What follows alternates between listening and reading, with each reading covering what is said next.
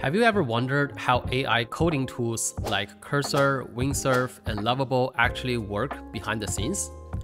Well, someone leaked these coding tools' internal system prompts online. These are the hidden instructions that tells AI how to think and respond to users' requests, and this project already racked up more than 70,000 stars.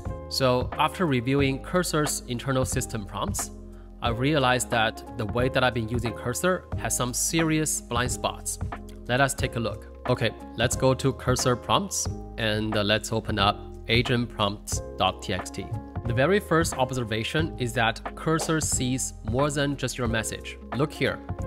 Each time a user sends a message, we may automatically attach some information about their current state, such as what files they have open, where their cursor is, recently viewed files, edit history in their session so far, and more.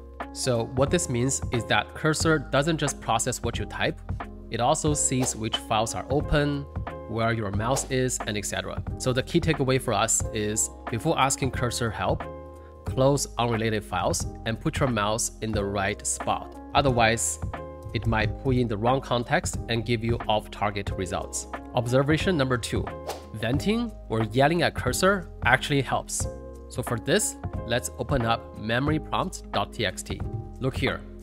It's especially important to capture if user expresses frustration or corrects the assistant. So what this means is that if you ever swore or insult Cursor, it will actually help, because according to the memory prompts, it's a part of the training loop. It will remember your frustration and add it to its memory. This is exactly what user has been saying. If I pretend I'm about to cry, sometimes it actually helps.